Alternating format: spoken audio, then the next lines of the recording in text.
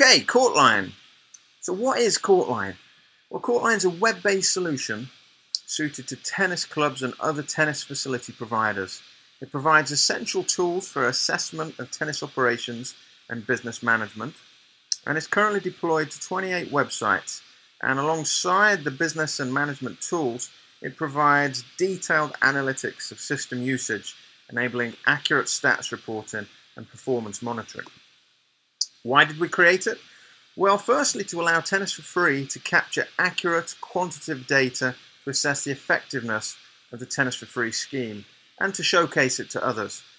Prior to Courtline, the data we collected was largely anecdotal data, case studies, site attendees were reported to us based on head counts. And this data, when we were applying for grants and trying to get sponsors on board, this wasn't hard-hitting enough. We felt we needed something that would more accurately portray the activities and the successes of Tennis for Free. Secondly, to give site operators the tools to capture attendee details and communicate with them to promote their wider program services to these newly interested players. It's important, obviously, that Tennis for Free would provide the initial interest for somebody to pick up a racket and try tennis, but we really wanted to go the extra mile here to help those tennis providers capture those new tennis players and try and get them on their programs and basically turn these newly interested people into tennis players. And Courtline has been very focused in that area to allow the maximum retention and the frequency of play based on this service. And thirdly, to license the software to third-party tennis operators, tennis clubs, tennis service deliverers to enable funds generation for the Tennis for Free charity. What are the main features? Okay, there's an online membership management system, there's tools to communicate with members and registered users, there's an online court booking system, kiosk facility management to allow the tennis provider to book in services themselves, as well as people booking in on events, courses, courts from their home computers. As a members and registered users forum and social module, there's an events management and ticketing section, coaching course session management system where the tennis provider can set out events and courses and people can book them online. There's an online store, and as we talked about before and are about to talk about a bit more, an advanced system analytics engine built into the software.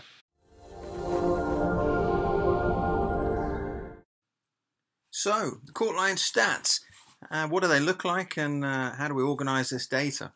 Well, firstly, it's important to understand the structure of Courtline sites, and that is that Courtline sites are either standard sites or a master site, and there's a slight difference in configuration in the software. A Courtline standard site will host the domain name, and that's the website of the tennis provider, like here, georgiansclub.com at Priory Park in Haringey or Tennis at Cataway in Hounslow. These are individual websites where users of the facility will go on, book courts, book onto events, and all of those stats that are collated from those sessions, that all the activity, those stats will be available to those site administrators in their back office. Now, a Courtline master site can link standard sites together and collate all those standard site stats so that the master site is essentially a true picture of all of the standard sites underneath it. And a master site, in our case, Tennis for Free, with all our schemes underneath as standard sites, but that could be an NGB site with all its programs as individual websites underneath. It could be a big sports provider with the main central sports club as the master site, and all the local clubs can be feeding up that data to the master site. So there you have it. That's the structure of the Courtline sites. Okay, so let's take a look at a standard Courtline site and its related admin panel. So first up here is Tennis at Cataway. We showed you that on the chart just a few moments ago. And Tennis at Cataway here, this is their website. They're displaying a bit of an intro on the home page, everything they've got going on. I can have a quick overview here, what we offer. See the various services on offer, cardio tennis, mini tennis, Tennis Express. And these can be clicked in via the various sites. They're offering services in Lambton Park, Elthorne Park. I'll go into here, have a look at the calendar, and I can book onto any of these sort of events here for each of my family members. Okay, so that's basically an example of the front end of a website. So here we have the admin panel of a standard Courtline site. Now the administrator of this site kindly given us permission to go in and have a look. So the administrator in this case will be able to go into their own Courtline administration panel and manage the various aspects of their website. Here on the user details page they can go through the various users and they can click their name to simply send them an email. They can flag, they can click the flag icon here. That will flag them to be in a color flag category that they can assign to newsletter groups. They can run a newsletter straight off the system here. From the newsletter section, there's various email templates, all kinds of tools to communicate with their audience. There's also the stats section that's very important to allow them to understand how their tennis services are being perceived. And firstly, we've got geolocation. And there you can see that obviously there's two batches of people. This is because there's two sites operating off this website. There's a Elthorne Park here and Lambton Park in Hounslow here. So the tennis provider will be able to go in and see whether their marketing's been effective, areas where they could do with getting more people. Okay, there's also attendance stats. And on the attendance stats here, we've got a drop down of the various different related categories. Here we're going to look at tennis for free, and here's a line graph and then a pie chart to show the attendance breakdown. So here you can see 9 to 15 male, 21% of attendees are of that category. The largest being 28% to 25 to 49-year-old male, and a nice little spread across all the different categories as you can see there. Okay, next we've got in-session stats. The in-session stats will show each individual event that the tennis provider has laid on, and that tennis provider can go into this section and just have a look through all of the different events they've got going on, and they can click in and have a look at any one. For example, this one here on the 6th of the 7th 2015, and then go in and see this was a tennis for free event, and there were 37 people attended here, and the different breakdowns of ages, categories, gender categories there too. So a very useful tool to just have a little overview of all the individual sessions on at that particular program. There's also ethnicity breakdown. Sites have the option to opt in to displaying ethnicity. If they do opt into it, it will display an ethnicity box on the registration, therefore capturing an ethnicity at the time of registration. And here you can see the different categories of ethnicity, the general events, tennis for free, registrations. And here we're looking at tennis for free, and as you can see here, quite an ethnically diverse area with 62% of attendees being of Indian ethnicity, and their second biggest being white British at 12%. The tennis provider can also look at the frequency, retention rates of their program. So here, the different categories, we're looking at group coaching here, and as you can see here, a nice spread of retention rate, frequency of attendance. So here we're looking at the top category here, 31%, which is basically showing that 31% of players have attended 12 to 19 events laid on by the tennis provider. Okay, so some great set of stats there for the tennis provider to analyze, and also some really useful communication tools to engage with their target audience. So let's take a look at a Courtline master site and its admin panel. So here we're looking at the Tennis for Free website that's been set up as a Courtline master site. So people just go on, browse a bit of information about the Tennis for Free scheme, and all of the standard Courtline sites that have been linked to this master site will have all of their data populate into the admin panel of the Tennis for Free Courtline master site. So here we'll go into the admin panel, which is obviously of course only available to administrators that have been given that permission. And here we can go in and have a look at the entire user base.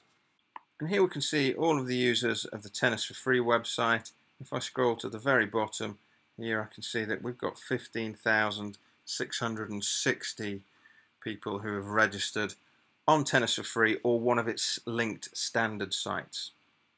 Okay, we can also have a look at the different stats sections of the Courtline master site. You'll see it looks very similar to the standard sites here, with just two extra sections here. There's a socio-economic section. This enables us to go in and have a little look at the map of where everyone's from. The green through to red is population density, so where areas are red, they'll be heavily populated. So here I've zoomed into the Birmingham area, where we've got two schemes, a scheme in the north, a scheme in the south. And because we're plugged into the government census data, I can click anywhere on the map, for example here, and that will give me the social grade of the area. And as you can see here, a big DE majority, 3,222 people in this area are of the lowest social grade. So an ideal place to have the Tennis for Free scheme where there's not much disposable income around that area. Same here in the South Birmingham. We can click here where the scheme is, and we can see here that South Yardley, again another big DE majority. So we can use this data to really work out the areas that will get the most impact from a Tennis for Free scheme, where there is least disposable income amongst the families in those areas. But we can also use it to click around the local areas and see whether areas nearby are of any different social grades. So for example here in Sutton Coldfield, you can see here that it's a big A, B and C1 majority. So here you'd probably say that that the scheme isn't essential as perhaps it is further south, but that you can also see that people from that area are still coming along, which is absolutely fine. It's an all-inclusive scheme, but a great way to see the kind of people that are coming along to the various sessions. Okay, as you can see here, Courtline's also plugged into the police crime database, and we can see here whether Tennis for Free can have an impact in social inclusion areas.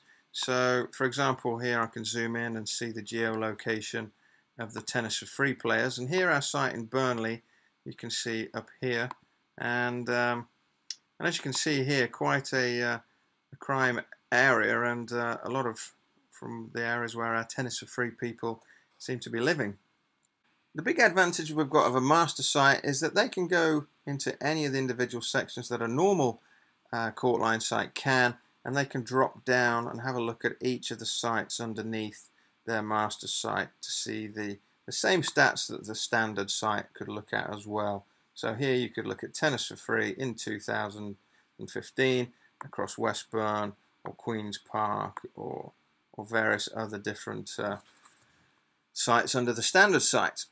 There's one additional menu as well as the socio-economic we looked at before, and that is the summary table. This is very useful because we can see all of the standard sites together in one table on our master site. And here we can see, for example, here, this is since Courtline was introduced at the beginning of 2014, we can see total attendances, Tennis for Free, and that Queen's Park, this site in Burnley, has the highest number of attendances of any of our sites. Now this is a site that we just saw had quite a high crime rate and is a DE social grade area. So we can really start linking together these stats to paint a picture of the scheme and its popularity and its effectiveness in the local areas. We can also change these stats as well. Sorry, their total, as you can see, 26,108 total attendances since we launched Courtline. We can drop this down to attendees, so this is just individual people.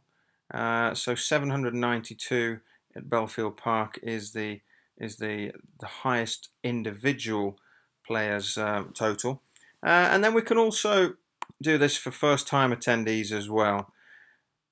In addition, we can simply drop down any date, so we can say, for example, this weekend here, the 15th and the 16th of August, that's Gosforth Central Park in Newcastle, another area of a DE dominant area, and they've got 132 as their top scoring site of the week. And again, we can see how all of the sites fared with a total that week of 815 individual attendees. And again, we can drop that down to attendances and see that the total attendances through whatever period that is, obviously that's the same date range, so attendees and attendances will be the same, but we can sort of say, let's have a look, say from the beginning of August through to the current day, and we can see from August to date our top site is Georgians Tennis Club based on attendances. So a great way to have a little look at all of the stats and have them in a summary table and see how those standard sites are performing and draw some comparisons from them. So there you have it. There's the Tennis for Free admin panel for a master site, and as you saw previously, the admin panel for a standard Courtline site.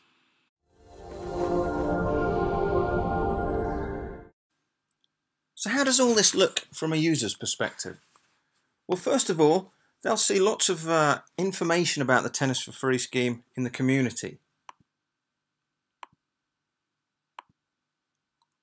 So, somebody interested in the scheme, having seen the banners, the posters, perhaps reading about it in the newspapers, they'll then visit the website for more information.